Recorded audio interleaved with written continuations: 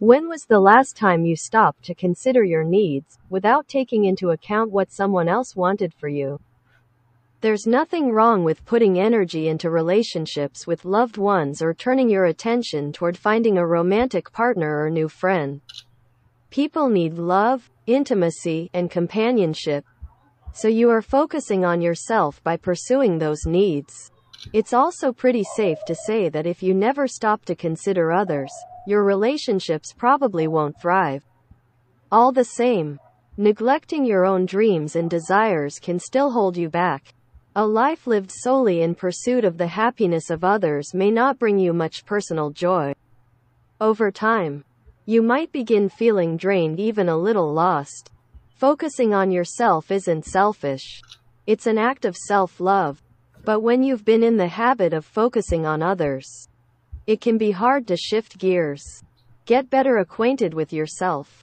Building a strong self-relationship is a great way to return your focus to yourself. Feeling uncertain about your identity can make it tough to get clarity on what you want from life.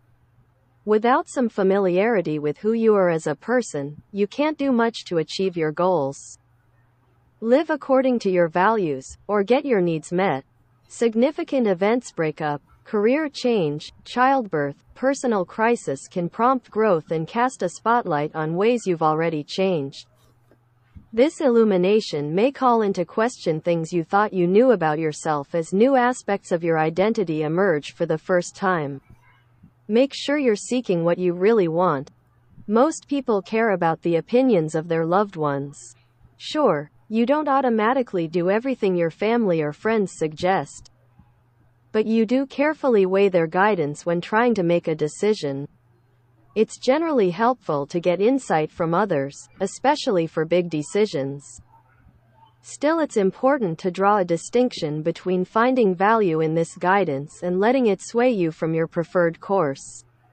The difference sometimes gets a little blurred, and you may not even realize at first that your dreams are actually someone else's dreams.